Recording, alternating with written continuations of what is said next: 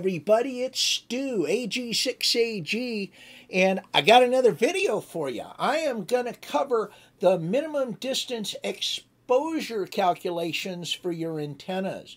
Now, the reason that we're doing that is we're right on top of field day here, and a lot of the local clubs by me are starting to plan out the design of their antennas and everything else. They're going to go to public places and they're going to operate. Now, we're responsible to make sure that our exposure isn't going to be over limits, even for temporary stations. So what I wanted to do is I wanted to show you how to easily calculate out the minimum distance. So while you're designing your site, you'll have those minimum distance numbers in your head, and you'll be able to say, oh, gee, that area I'm going to have to tape off or whatever. Okay? So that's what this is all about. Oh, hey, if you think of it, click on the subscribe button, will you?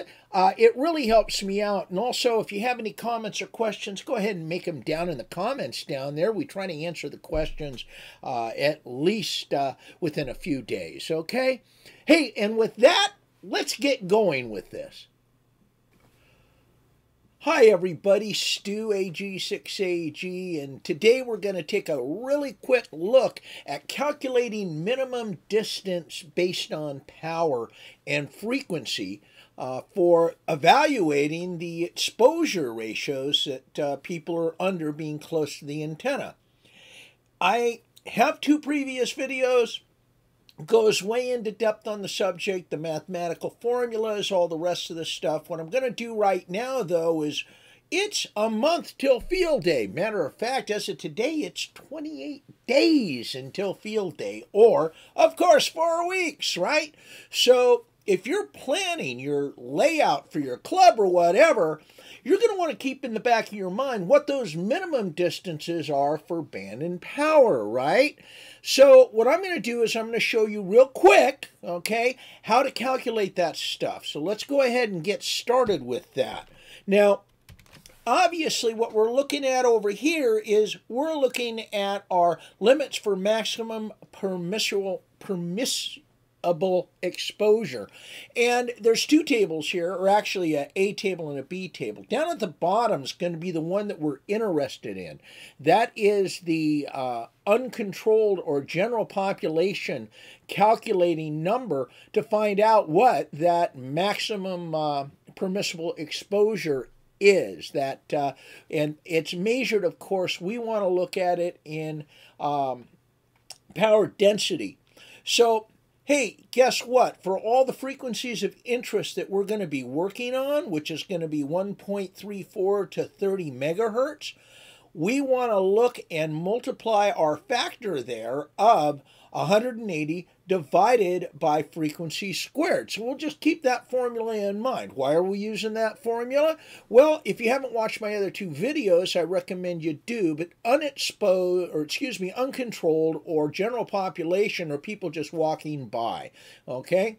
So we want to get those numbers. Those are the ones we're going to base it on. And the formulas I'm going to run right here, I'm using absolute worst case numbers, okay? What does that mean? Well, fairly simply, all that really means is that I am going to take the absolutely worst case scenario. I'm looking at power, your PEP, without any coax loss. I'm looking at a 2.2 dB gain, which would be a dipole if that's what you're setting up. Again, your numbers will vary based on that, so you may need to redo these calculations with a little bit different number there.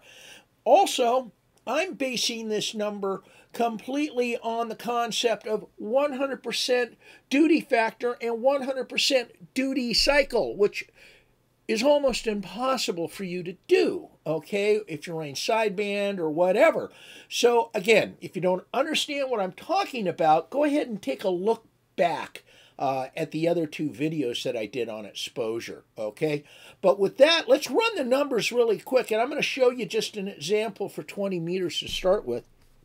So what I want to do first off is I need to calculate what that maximum power density is. So let's take a look. I'm going to go ahead over here to my calculator, and I'm going to take 180, and I'm going to divide it by the highest frequency squared that is inside the 20-meter band. So we would all know that that would be 14.350, and we need to square that.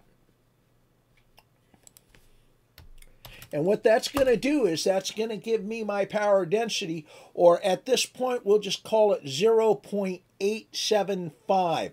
Like I said, I want to take the worst possible numbers here, okay? So I'm going to make a note of that over here on the left, 0.875, okay, for that power density. Now what I want to calculate out is I need to calculate what my dB gain is, right, or what my actual ERP is coming out of the antenna.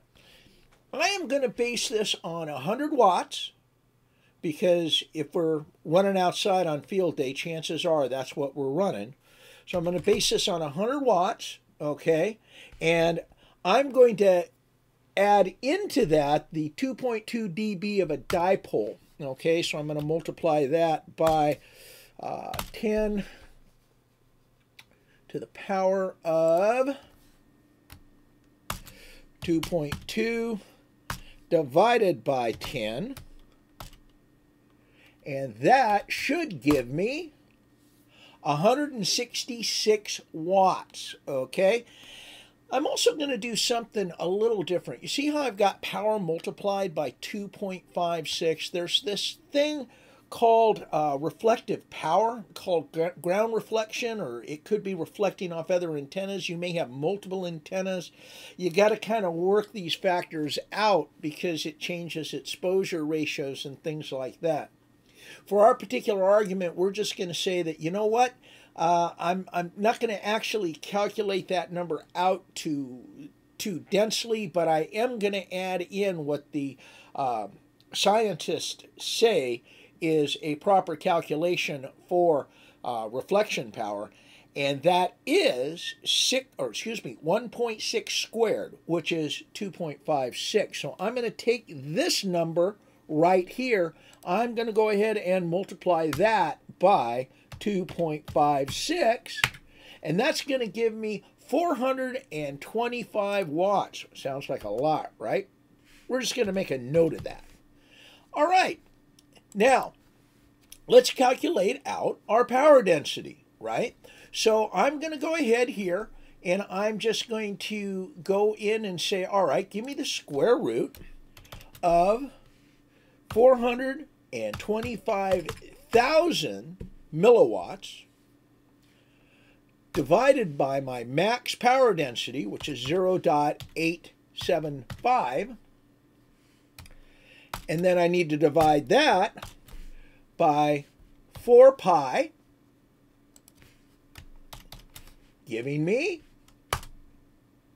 196, we can call it 197 centimeters. Let's go ahead, we'll divide that by 100 to get meters. Let's multiply it now by 3.28 to get feet. That means, well, 6.44, so let's say 7 feet's the magic number. So from the closest point of the antenna, or the emitter, okay, of the emitting end or the emitting side of the antenna, the closest anyone can be to that antenna is about 7 feet in order to be in the uncontrolled group. Yeah, that isn't all that much, right? That's not a huge distance to worry about. All right, and that's really all there is to it. Now, I'm going to help you out a little bit. Let me move to this. Here's the numbers that I calculated out for this little experiment. Notice that 10 meters is 14 feet. That's minimum distance based on the numbers that we calculated here, based on 100 watts and a dipole, and of course what you would call reflection power. Okay, and you notice as we get higher and higher and higher in wavelength, okay, our frequency gets lower and lower, and our distances get lower and lower. At 160 meters, you have to have a maximum distance of 1 foot. Okay. Now, again, use these numbers kind of as a guide, to when you're setting up your antennas and things like that, or planning out your antenna deployment.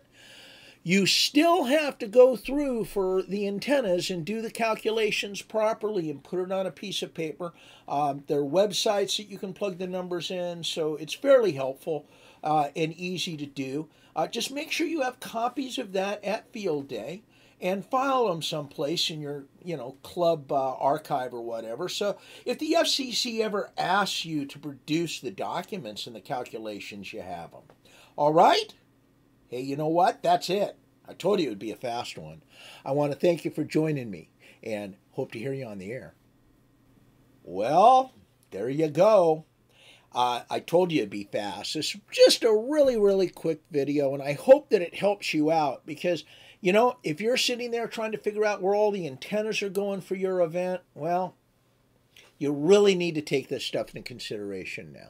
And like I said in the video, you still got to do your calculations. Once you get all this stuff up in the air and everything else, you've got to break that all down. You may have to take into consideration some additional formulas that you're going to find in Bulletin 65. So read through the stuff, know the truth shall set you free. But this at least gives you a basis to design on and gets you going right now so you don't have this little monster in the back tapping you going, but what about distance, but what about distance?